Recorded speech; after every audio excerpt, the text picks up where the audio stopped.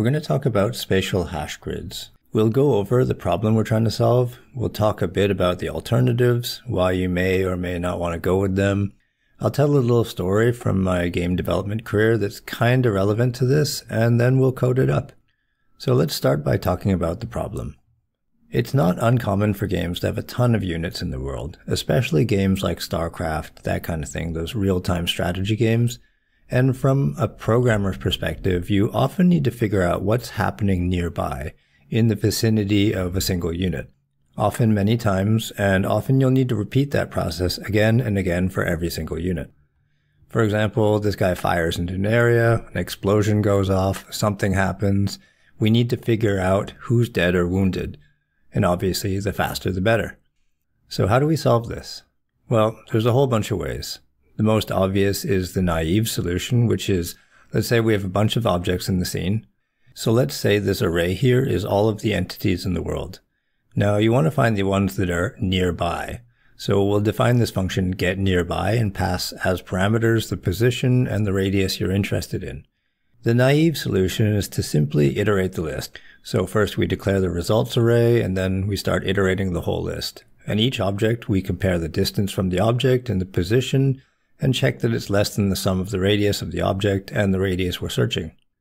If you were to draw a picture, say you've got this object here with this radius, so we just draw a circle around this thing.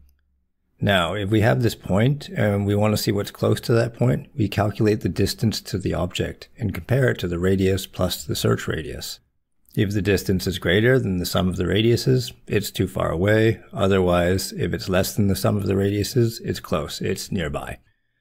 And so this solution sucks because it's slow as hell. It's order n for a single call, which means if every unit on the screen needs to go check what's nearby, the whole thing ended up being order n squared. So this solution is out. The other thing that typically comes up is some sort of adaptive tree structure. This is your quad trees, your oct trees, your KD trees, your R trees, your loose oct trees, your dynamic AABB trees, your whatever random technical words tree. And these solutions are great. They can really accelerate things under the right conditions. Let's say you have a big world with clusters of objects and big, vast, sparse areas of nothing. These kind of sparse data structures are great because they allow you to efficiently represent these large spaces. They allow you to early out when a node has nothing, allowing you to effectively cull and discard huge swaths of your world all at once. But there's disadvantages too, starting with the fact that they're not trivial to implement or maintain. If you're a big company with resources to pour into just having a single engineer throw themselves at tweaking out and maintaining some hardcore data structure, obviously go for it. Not sure why you're watching this channel or taking my advice, but go for it.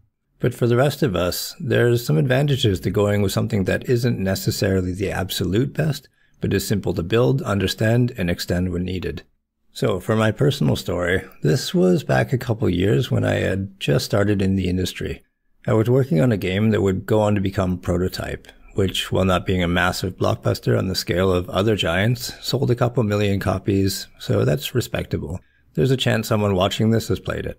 Anyway, so what happened was we had this internal team called the Advanced Technology Team, or ATG for short, and the lead rendering engineer had spent a bunch of time implementing this fancy pants visibility system. I don't recall exactly what it was, but I do remember that it was some sort of adaptive AABB tree.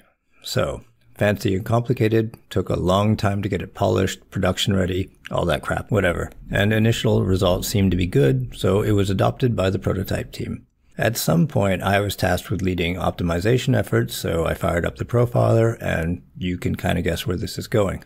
So I load up the profiler one day and notice that the visibility system is taking up an enormous amount of frame time. If I recall correctly, we had about a 90 million CPU cycle per frame budget, and this thing was taking about 70 to 80 million cycles, meaning it was taking nearly the entire frame. And remember how I said it's important for code to be easy to maintain and extend? Well, nobody really understood this data structure. There was no documentation of any kind because games, and the original guy who wrote it, the lead engineer, had left the company at this point. So this was a complete mess. Like, the code itself wasn't messy, but it was complicated. Just sucking down CPU cycles, pointers everywhere, cache misses galore, it had it all. So I started screwing around with it, and what I found was if I took this tree structure and I just made everything stay in the root node and never split, the whole thing ran considerably faster, at least on the Xbox 360. About 10 times faster to be exact. I committed the change to Perforce and reported the findings to the tech director and team, and what ended up happening was that one of the senior engineers on the technology team ended up being tasked with building a new visibility system. A simple one. A glorified array, basically. All SIMD optimized with some extra handmade occluders that artists could build into the scene. That's it. That hand-rolled and optimized version ended up being fast enough that the visibility system disappeared off the profiler, so job done. The moral of the story is that sometimes simple solutions implemented well are good enough. I get that working on these other data structures is super sexy and fun, but, we're in the business of making games, not visibility systems. Okay, so let's talk spatial hash grids now. Spatial hash grids are conceptually really simple. Let's start with a simple scenario. So let's say that our world is this rectangle, so I'll just draw a quick rectangle on the screen. And let's say you've got a whole bunch of crap scattered throughout your world. So I've got trees and rocks and people scattered everywhere. And the problem you're trying to solve is, given, say, this character here, you want to be able to query and find out who's nearby. The way that you can do that is by dividing the world into fixed size cells. And then for any given point in the world, you basically hash it to one or more of these spatial cells. So if I have this big tank, for example, it's bigger than a single cell, so I'd insert it into all 4 of these cells that it's touching. And then when you want to find out what's nearby, it's a simple matter of checking all the cells in the area and compiling a list of everything you see. So let's code up a simple one. I'm not going to optimize this in any way because I want to make this super clear how it works. I'll follow up with an optimized version, so stay tuned for that. The first thing we need to do is declare a class. We'll call it Spatial Hash Grid, and we'll start with just a basic constructor with a few parameters, bounds, and dimensions. I'll explain what these parameters will mean. Bounds will be the min and max of the area that the grid will be operating on. So if your world goes from -1000, -1000 to 1000,000, then you're going to feed in 2 arrays to bounds. Dimensions is the other parameter we need to initialize the spatial hash grid, and that controls how many cells we'll have along each dimensional axis. So if the world is 100 units wide and we have 5 cells, then each cell will span 20 units. The only other thing we need to do here is initialize the cells property, and we can do this a number of ways. But since I want to just illustrate the basics here, we'll do this the simplest way possible, and we'll allocate a map to hold the cells. Now, the public way that you'd use this spatial hash grid is kind of like, well, let's say that I have this code here. So I'll create a new grid by going const grid equals new spatial hash grid, and let's pretend that the bounds and dimensions is declared somewhere. Now, in a game setting, you're going to need a few operations. First off, you'll need a way of creating a new client for the grid. In other words, normally you want to write something like const client equals grid.newClient and the parameters, with parameters containing a bunch of crap like position, size, that sort of thing. Now, once you have a client, you'll need a way of updating that client. So it would look something like client.position equals new position. And then you'd want to notify the grid of the changes with a call like grid.updateClient. The reason being, if that unit or entity is moving around in the world, you obviously need a way of notifying the grid that its position has changed so the grid can do any bookkeeping necessary. Now for the most obvious usage, and that's finding nearby units, and that needs to look something like const nearby equals grid.findNearby, and pass it in the parameters. And that would return some sort of list or something of the nearby clients. Lastly, there's one final cleanup operation we need to do, and that's when we want to destroy the clients. At some point, there's going to be a need to remove a client from the grid, so we'll need an operation like this, where we can go grid.removeClient and pass in the client. And that will just remove the client from the grid so that it isn't being actively maintained anymore and won't show up in queries. So we got to implement these 4 interfaces, which should be enough for most cases. Starting with new client, so we'll write out the function definition here with 2 parameters, those being position and dimensions, that being the initial position of the client and the width height of the client respectively. And all this function is going to do is create a new client dict. So I'll copy these parameters in. So we'll copy both this position and dimensions into the new client dict. And we'll add this indices property, which will get used in a bit. Now, new client has to actually insert this into the grid, so let's write a call to a non-existent function this.insert client, and of course we'll go and fill that in. Now, the insert client function, I'll just declare this below, and it just has the one parameter, that being the client being inserted. By the way, this isn't intended to be a public function. Conceptually, this function is super simple. Using the position of the client and the size of the client, we need to loop over the cells it potentially touches and insert it into those cells. So you can see that I've just used JavaScript destructuring syntax to make this a bit more readable by turning position and dimensions into x, y, w, h. Next, I need to figure out the min-max range of the cells we're iterating over. And so we need some sort of function that does the conversion from a position to a cell index. In other words, if you're looking at the grid and I ask you what cell index this point is in, you need to provide an index so that I can look up that cell specifically. So we're doing just that with, again, some functions that haven't been filled in yet. But we're calling them getCellIndex, and the parameters to this function are just the xy coordinates we're interested in. For this function, we actually need to calculate both the min and the max range of the cells. So what we need to do is take the position and subtract half the width and height for one index and add half the width and height for the other. And that'll give us a range we can iterate on. So now that we have these two, we'll just store them in the client just because we'll need them later. Then we need to write two for loops that iterate from the min to the max in both dimensions, both in x and y. Once you have the loops, we'll need to use the two coordinates or cell indices to construct a key for the cell map. So we're going to, again, call a function that doesn't exist. In this case, it's this.key, and we'll pass in the coordinates, and it'll pass back a string that we can use to look up in the cell map. Now we just need to add a quick check to make sure the cell map has been initialized, since we didn't do that right in the constructor. Lazy initialization isn't a good way to do this, and I do not like doing this in real production code, but this is a tutorial. So if it's not constructed, we allocate a new set. Lastly, now that you have the key and you know what cell is initialized, so you insert it and we're done, except for the fact that we have two unimplemented functions. So let's go implement them. Starting with the key function, this is going to be relatively simple. There's two parameters, which just represents the xy indices of the cell we're interested in. And the goal here is just to generate a hashable key that can be used in the cell map to uniquely identify this cell. And that's as easy as just concatenating these two indices together as a string with a period in between. That's it. Should work fine. So let's move on. The other function that we needed was the getCellIndex function, which, given a position of coordinates, will compute the xy index of the cell this position belongs to. And although this looks pretty involved, it's not really that involved. The first calculation here, where we calculate the x value, all this is doing is taking the position, subtracting the minimum bound, and then dividing by the max minus the min, or the total bounds of the area.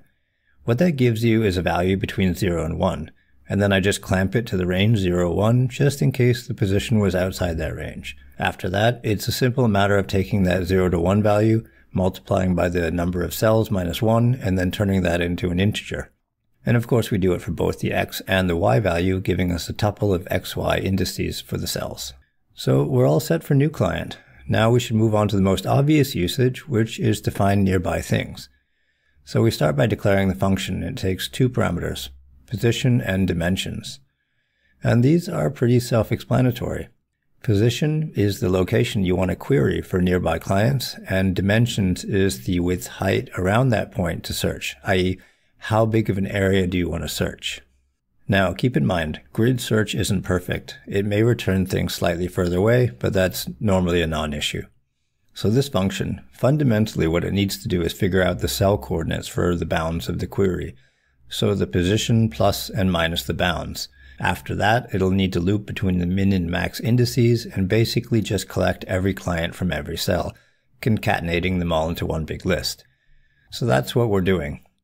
I did some quick destructuring at the start of the function just to make things a bit easier to read, and then these two calls to getCellIndex get the min and max indices for the cells. After that, it's a simple matter of iterating along the range of cells in both the x and y axis. Pretty much exactly the same thing as we did in the insert function.